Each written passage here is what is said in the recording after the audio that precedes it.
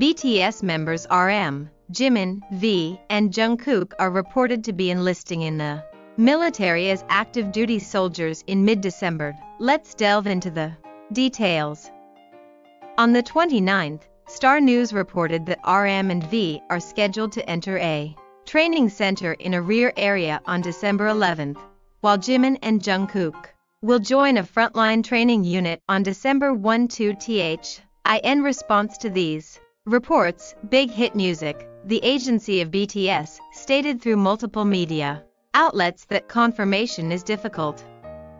According to the agency, on the 22nd, RM, Jimin, V, and Jungkook have begun the process of fulfilling their military duties. The four members plan to enlist quietly without disclosing the exact date and time of their enlistment. Previously, Jimin, J-Hope, and Suga also enlisted quietly without any special events on the day of their enlistment. With this, BTS is entering a full-scale military hiatus. Until now, RM, Jimin, V, and Jungkook have continued their individual activities, including releasing solo albums. After the news of the start of the military service procedure was announced, Jungkook shared through the fan community Weverse, "In December, I start a new journey. I will be leaving your side for a while for military service," conveying his enlistment news. He added, "While sharing this news, I feel heavy-hearted but also warmed by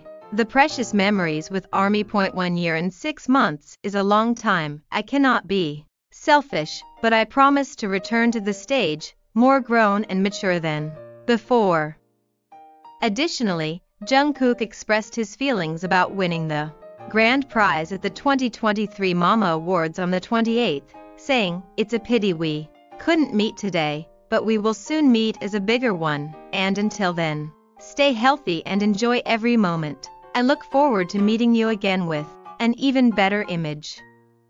Meanwhile, Jimin and J-Hope enlisted in December last year and April this year as active duty soldiers and are currently serving as instructors in different divisions' new recruit training units. Suga has been serving as a public service worker since September. That's all for today's news. If you liked this video, please like, subscribe, and turn on notifications. Thank you, and goodbye.